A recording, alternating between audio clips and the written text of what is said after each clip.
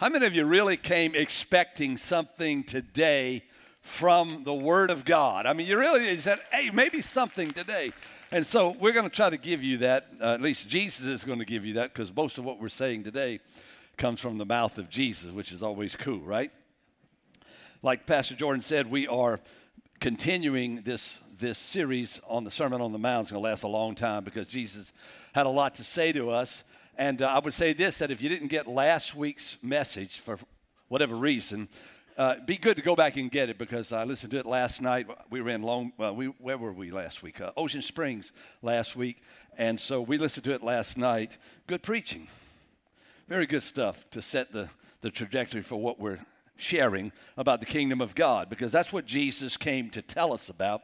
And here he's given us the heart of the kingdom of God. He started with the Beatitudes, which last year we had a series on that. This really is an extension of that. And so kind of just to set the stage so you know what's happening, he's on the side of a mountain and he's speaking to all kinds of different people. He's got disciples there, the people that are really following him. He's got potential disciples that are kind of checking it out, wondering what's going on. They heard about the miracles and things. You've got Gentiles there that don't believe anything, the pagans. You've got probably Roman soldiers that are there. And then you got the faithful crew of the Pharisees and the scribes and those religious leaders that are trying to figure out, who is this guy and what is he trying to do to us and our thing and the Word of God. And so last week was the heart of the law. You'll get that. And today we're going to share with you about the heart of love. And one of the key words here is love, of course, but also heart, because the heart is so important. And so many times we give a lot of attention to our head or to our body, our emotions and those things, but we should give a lot of more attention to our heart. You know, Jesus said, out of the abundance of the heart, the mouth speaks. Ezekiel said that I'm going to take the stony heart out of you and give you a heart of flesh, and I'm going to write commandments upon those heart, that fleshly heart, not just hard commandments on a stone, but commandments that rule our heart. You know, it's amazing that Proverbs says to guard your heart, because out of it flows the abundance of your life. All the issues of your life come from your heart. And so if you've been living around in your head a lot, let it just drop down today a little bit in your heart, and let's see what God has to say about that. So we're going to begin this, but I want to start by doing this. We're going to pray, and we're going to ask God to help us open our heart today. And you're going to leave here today something in your heart that's different than when you got here. Can you believe that with me? Can we believe that together? So let's pray. Father, we are asking you in the name of Jesus to help us today, that you would help us open our hearts, and that, God, you would examine us as we examine ourselves. And, Lord God, that your word would find fertile ground in this heart of mine. And that, God, I would leave here today more like Jesus than when I came. I'm going to thank you for that. We're going to praise you for that in Jesus' name, Father. Amen and amen. The heart of love, and several different areas we're going to talk about today. One is we're going to talk about right now the heart of love in spite of anger. Now, let me preface this by saying this, that I would dare say that every one of you in this room, at least one time in your life, have been angry. Could we say that? Is that a safe statement? Some of you got real angry this morning. Some of you are angry right now. I mean, you are some upset, man. Something happened yesterday afternoon about 4 p.m. that it's eating you up, man, and you are and so you're in the right place, because we're going to help you with your heart. So we're going to begin with Matthew chapter 5. Matthew chapter 5, verse 21.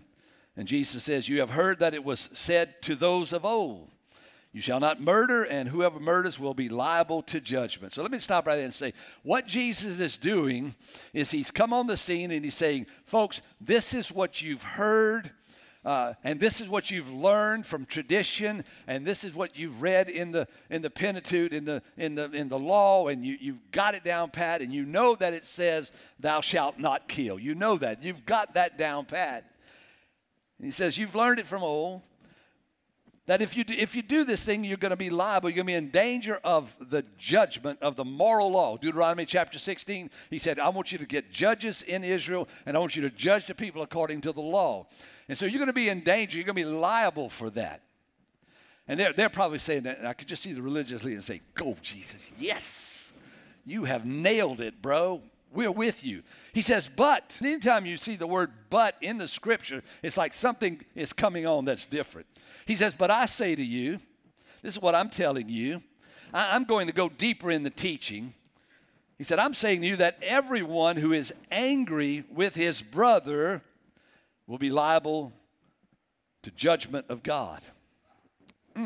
He's going a little bit deeper here. He's saying, I know what the letter of the law says, like last week you learned, but I'm going to give you the heart behind it all, that even if you, look what he's saying. He's saying, even if you are going to, how does he put it? But I say to you that everyone who is angry, and that's not talking about being kind of upset. Look, we all get upset. I get upset when the guy in front of me or the woman in front of me doesn't go on the traffic signal because they're on their phone.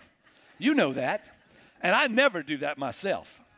But when I do that, I speed up real quick and catch up with the car in front of me. Don't you do that? It's like, yeah, I'm not going to be one of those. But I am one of those. But he says, we're not talking about that. We're not talking about being kind of perturbed about stuff. We're talking about enraged with anger. We're talking about extremely exasperated. We're talking about being upset to the point where you want to kill somebody. That's what Jesus is saying right here.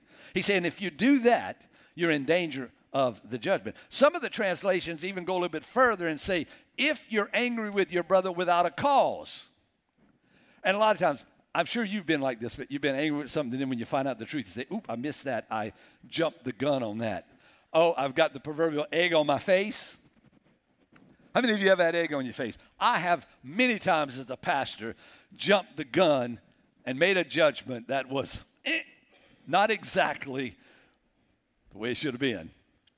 And you're all looking at me like you have never done that before. And I'm just going to move forward because evidently you got that. He says, man, you're going to be liable to the judgment of God if, see how he's turning it and going deeper into what he's teaching. And then whoever insults his brother. Now, the word brother here doesn't mean like brother and sister in the church. It means any human being, actually. It really means any person who has come through the womb and been born. So he's saying if you insult people, meaning that if you're disrespectful or you're scornfully abusive in your remarks or your action, with your brother, you're going to be liable to the council. He's saying the Sanhedrin is going to come and take care of you. You're going to stand before the court. Insulting. Scornfully speaking about somebody.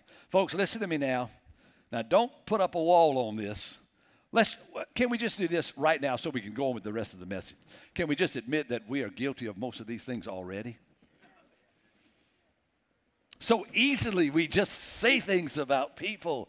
And he's saying here, wow, look at this. You're liable to the council. And then he goes further and he says, and whoever says, you fool, will be liable to the hell of fire. Wow. The place of ultimate punishment. Now, you fool. Really what it means here, it's just an insult. It's just an insult. It's really, in Psalm 14, it's translated blockhead. Now, we're not talking about Mr. T. You fool, you fool. We're not talking about that. You know, when we were kids, in our neighborhood, we had a lot of kids, but we had three, my first cousin, my second cousin, and me, and we hung together a lot. And you know what happens when you got kids where there's three of them? What happens? Ultimately, the two is going to turn against one. I mean, it happens all the time. And then what happened to us, and one day, you know, if your bike didn't run, if you had a flat tire, you were out that day, and everybody's riding bikes that day but you. And so we had a cousin, and he wasn't very athletic and all. We were playing ball, and we had him pitching because that was the easy thing, and he was just no good at all that ball. He was horrible. And so we started calling him, you fool, you fool. You fool, you fool. You missed it again, you fool. And at first it was fun. Everybody was laughing, and he was laughing.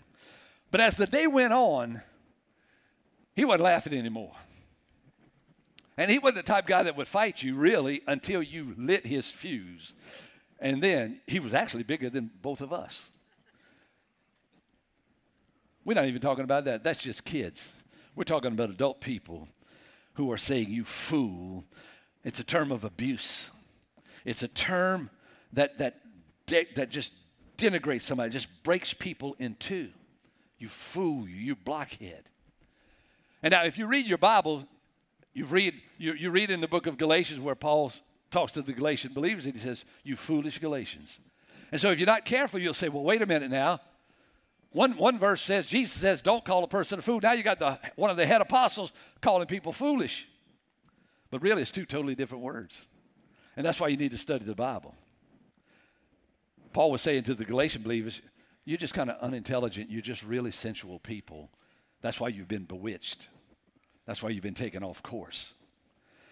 And so Jesus sets the trajectory here for the kingdom of God about how we treat people and what we say to people, and even when we're angry with people. And then he goes a little bit further. In verse 23, he says, so if you are offering your gift at the altar and there remember that your brother has something against you. Now, let me stop right there. That's like you coming to church this morning and about on the second song or during the communion, you realize that someone has something against you. I love the way Jesus put it. He didn't say that you realize that someone, that you have something against somebody. He didn't say, he said, if you think in your mind, if you realize that somebody in the body has something against you, then he says something really strange. He says, leave your gift. Now, we're in the temple and we're bringing our gift, our sacrifice, our gift, our offering. And he says, leave it. Now, I thought worship of God was the paramount thing. I really thought that, how could you go any further? I mean, worshiping Jesus. I'm not leaving the throne of God, but here he says, leave the throne of God. Leave your gift at the altar. Leave it right there and then go. In other words, get up and go. He says, first be reconciled to your brother. And then you come and you offer your gift. I did that one time years and years and years ago. We were preaching from this text. And right here when I got here, I just stopped the service. And I said, right now, if any of you in here realize that someone in this room has something against you, you have a right now to just leave this worship and go and be reconciled to them. And lo and behold, to my astonishment, people got up out of their seat and went across the auditorium and sat by someone and put their arm around them and they spoke and evidently were reconciled. It used to work that way. One Sunday I said, how many of you cuss all the time? About 14 people just raised their hand up. It was like just a reflex. I do that all the time. We've become a little bit more sophisticated now. But Jesus says it's more important to be reconciled to people than it is to bring a gift to me. I want that to sink in with you today. And me too. Wow.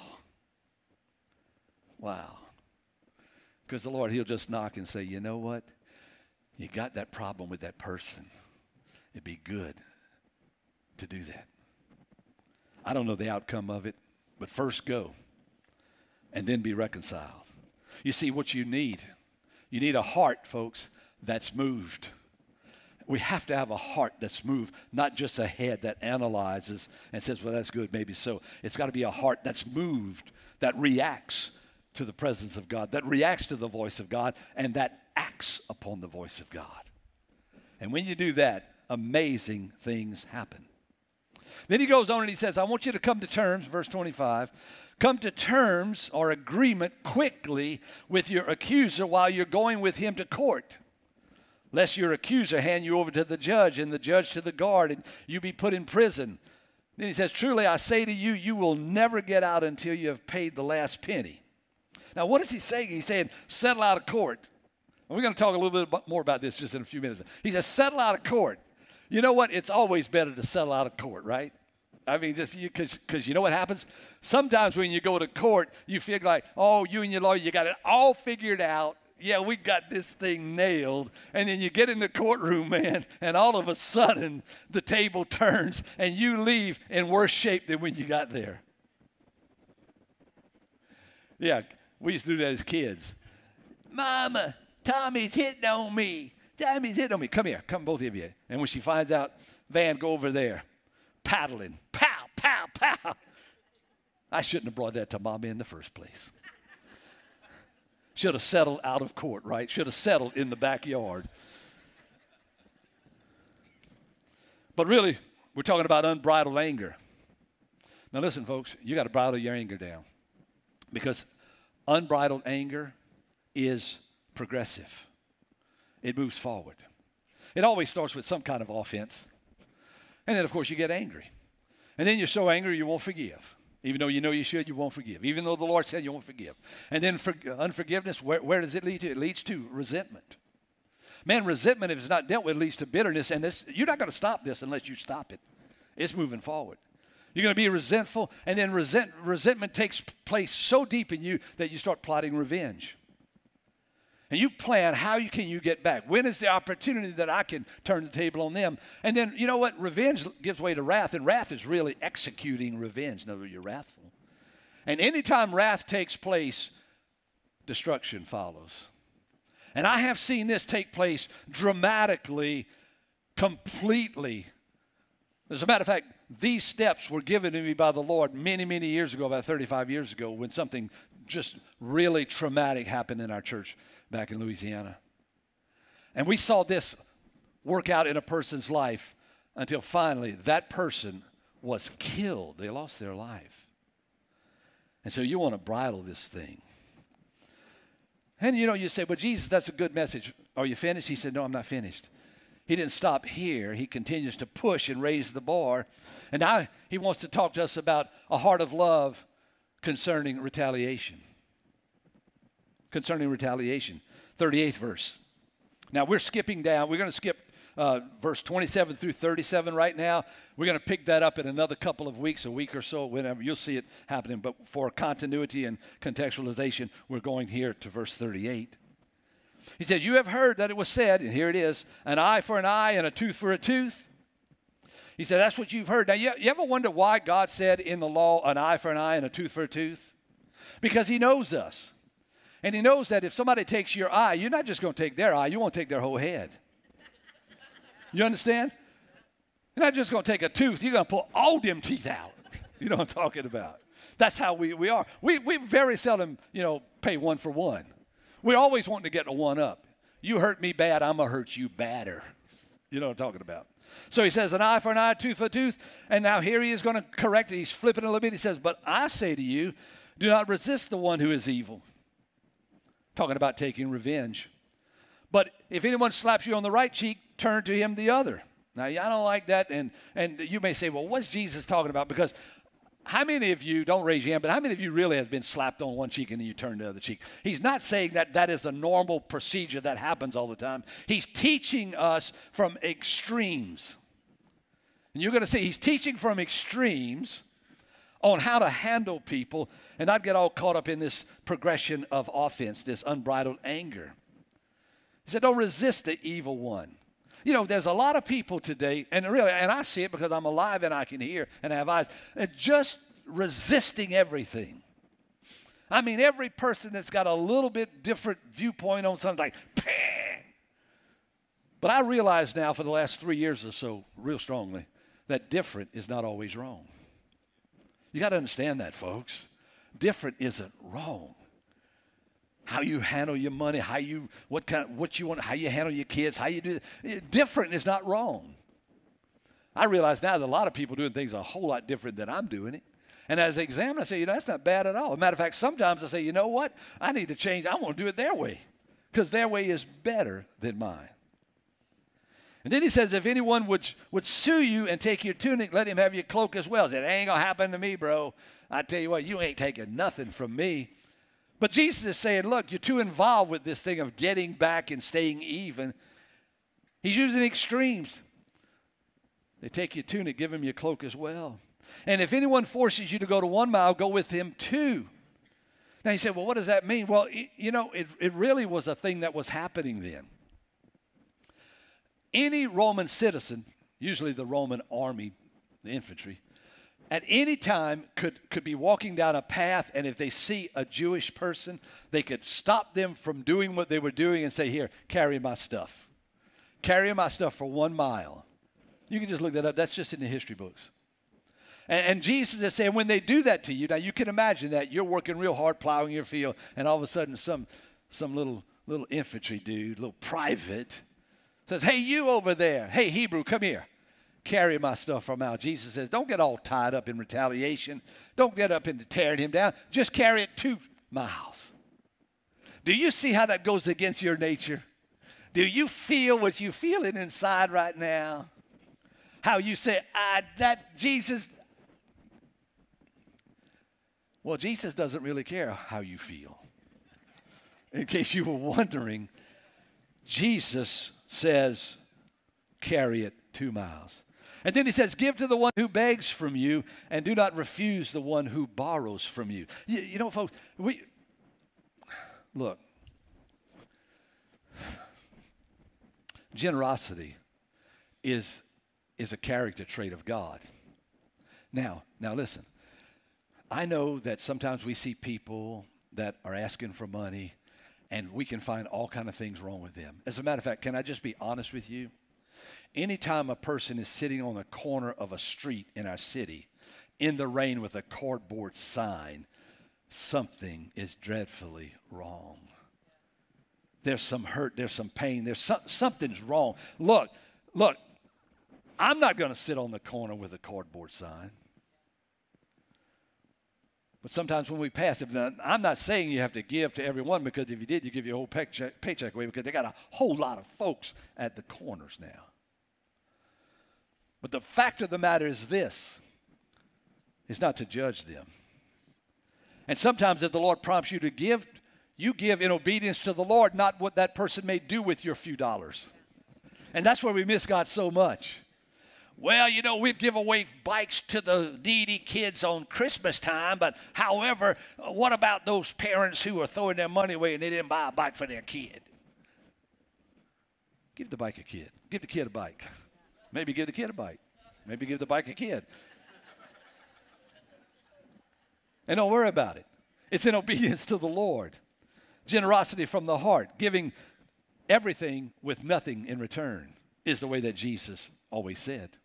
Matter of fact, he said, what good is it if you invite people to your house who can then invite you back to their house? Oh, my. Now, Paul illustrates this, I think, in the best way possible. Paul was in a city. He's writing this to a young pastor, which is needful. And Paul says to that young pastor, Timothy, he says, you know what? There's a man in our city. His name is Alexander. He just called him out in a written letter. Alexander, his trade is a coppersmith, and he has done me great harm. And let me read what he says. He's done me great harm. The Lord will repay him according to his deeds.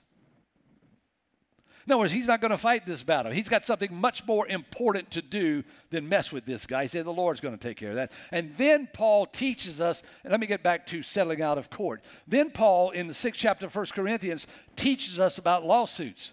Because in the Corinthian church, believers were taking believers to court before unbelieving judges. They were all messed up in their disputes. And so they'd go to the lost judge, the unregenerate, the non-Christian, the unbelieving judge. And Paul said, what's going on with that? And watch what he says. Now listen to this very carefully. Verse 7. To have lawsuits at all with one another is already a defeat for you. Just the fact that you have to go to court with one another is a defeat to you. Why not rather suffer wrong? Why not rather be defrauded? Man, can you swallow that? Why not just lose it? In these verses, he even teaches us what's supposed to happen in the church. Watch this. That means if you've got a dispute with somebody, say you both own a company and you're working together and there's a big dispute and you can't figure it out. Paul says just get some people in the church. Go in a room, present both cases, and let them judge it.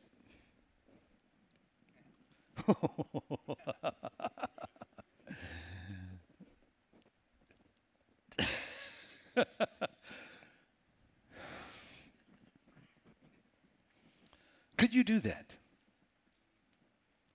You should do that. That's what the scripture is teaching us. Rather than getting that big shiny lawyer that's going to get you more money than you deserve. One call, that's all. I hurt my big toe and I got $175,000.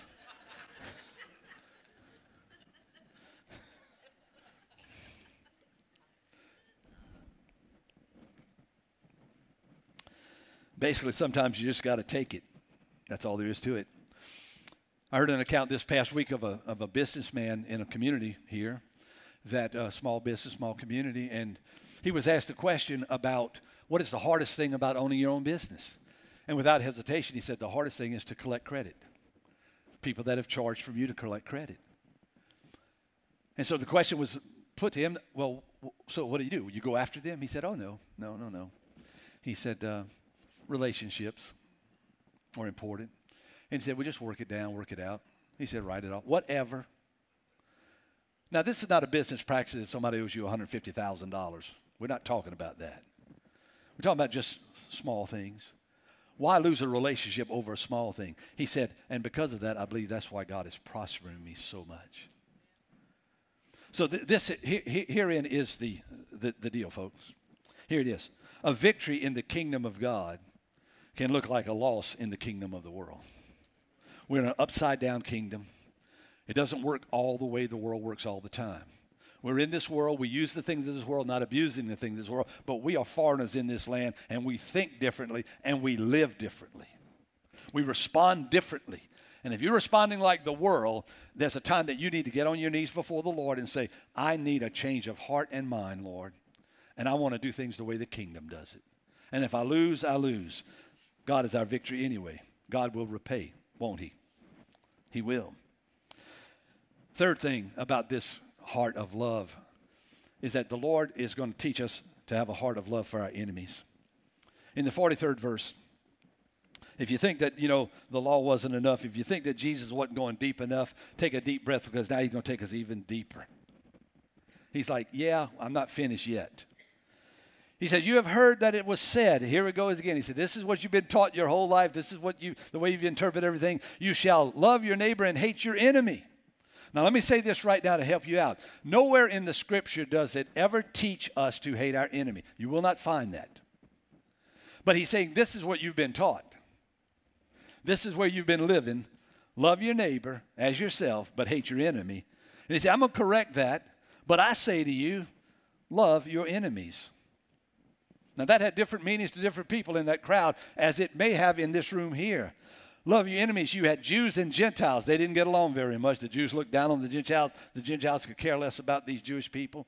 You had Roman soldiers looking on. I'm telling you what, there's a lot of hate between Gentiles and Romans who were Gentiles, and also Jewish people. There were tax collectors there. Tax collectors who had sort of switched sides, working for the Romans against the Jewish people. There were the religious leaders who were trying to maintain their standard and their authority and their power over people who were just being bombarded with this true teaching of the heart. And so basically what he said, look around. I want you to love those that are different from you. I want you to love your enemies. The word enemy really means those that hate you.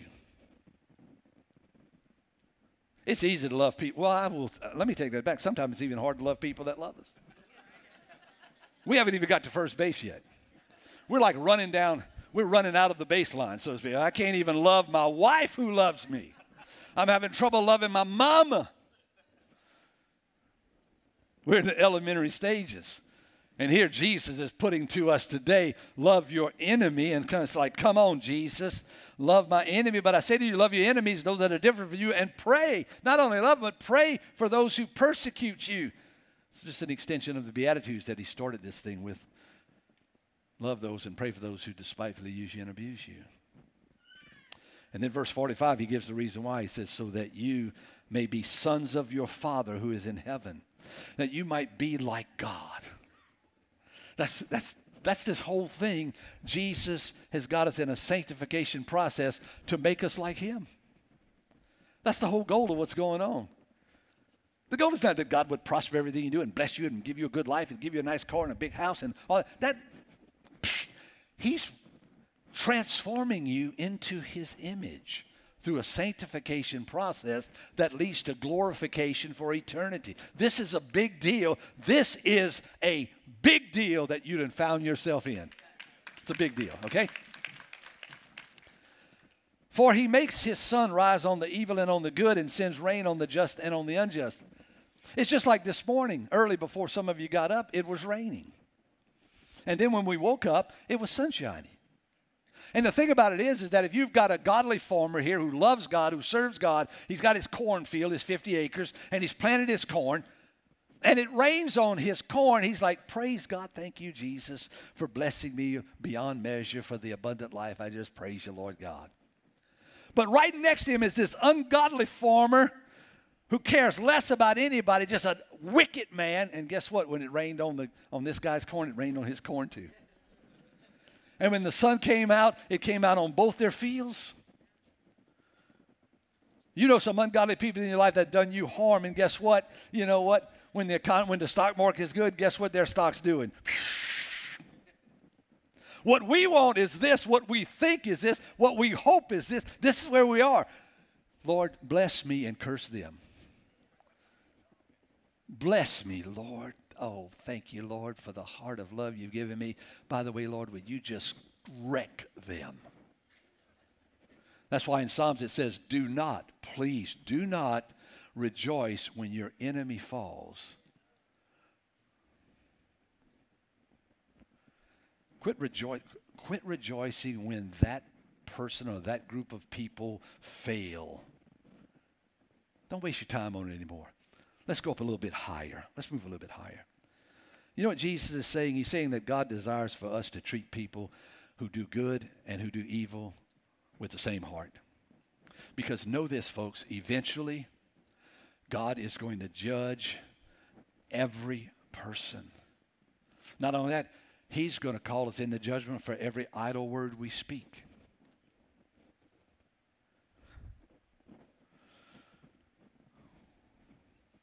Right there, that just cut our talking time in at least half. You understand?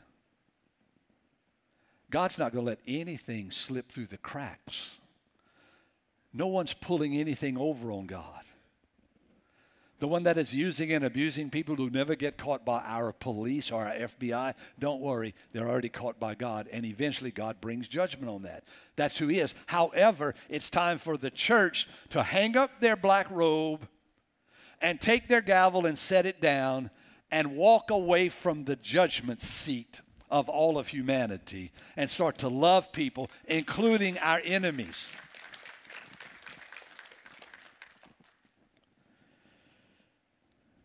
He tops it off. He just says in verse 46, for if you love those who love you, what reward do you have? Do not even the tax collectors do the same? They were right there. Oh, my goodness. Like, and if you greet only your brothers, what more are you doing than others? Don't even the Gentiles do the same? It's like, whoa, I'm sitting right here. I'm listening to you. I'm a Gentile. Gentile said, wow, look at that. We made it into the message. You know? He's talking about us. Must be good to be a Gentile. You know what it is, folks?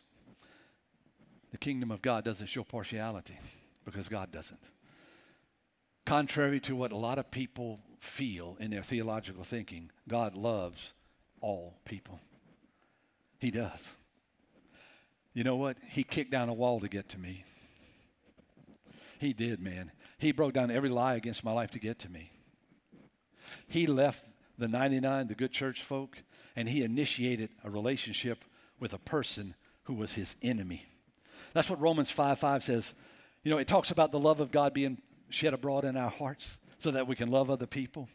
Isn't that amazing? That God changes our heart. He comes after you. He initiates a relationship with you. You respond to that. He gives you eternal life. He sheds the power of love in your hearts by the wonderful Holy Spirit. And all of a sudden you are changed and you have a different outlook on people. And when you see people the way they really are, hurting and in pain, and even on their way to eternal judgment, something happens inside of you when you have the Holy Spirit in you. Then he goes on, verse 48, he says, you therefore must be perfect as your heavenly Father is perfect. And right there I just say, sitting on the side of the mountain in my little tunic, eating my little piece of stale bread, and I say, enough is enough. it was all right until now, and now you say, I've got to be perfect. Enough is enough, Jesus. You know, Jesus had a way of doing that. In the 6th chapter of John, he said, unless you eat my flesh and drink my blood, you have no part in me. And they didn't understand that, and so they thought he was getting into some kind of weirdness, and so people just left him. But really what Jesus was saying was, it's time now to get serious about what's going on. See, God is serious about what is going on in our life. He's serious about this thing called the kingdom of God. He's serious about the cross and the resurrection and the glorification. He's serious about eternity. He's serious about the new Jerusalem and the new heaven and the new earth. That's in his plan. He's serious about that, and he wants us to mature. That's what the word perfect means. Of course, you're not God. You'll never be God. But he said, I want you to grow up. The Apostle Paul said that. He said in Hebrews, he said, I want you to grow up. He said, you should be teaching other people, but I still got to give you a little bottle of milk because you haven't grown. You haven't matured. And one of the best ways I know to mature is let the kingdom of God, let the word of God work its way in your life. Let it grind things in your life. And it will do that.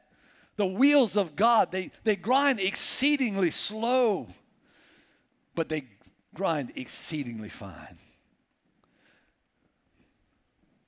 I can't look back and say, well, how much did I grow from yesterday at 3 p.m.? No, but I can now look back and say, 30 years ago, I've grown a bunch. Now, Romans says this, for if while we were enemies, we were reconciled to God by the death of his son, while we were yet enemies. See, Jesus loved his enemies, my goodness. So I'm going to do the same thing for my enemies. I'm going to have a heart of love in spite of anger. I'm going to have a heart of love concerning retaliation. And I'm going to have a heart of love to love my enemies. And I'm going to do that with mercy and grace. Because that's the mercy and grace that was extended to me and you. Come on, let's just give what we've been given. You know what mercy is? Mercy is he didn't give me what I deserved, judgment and death.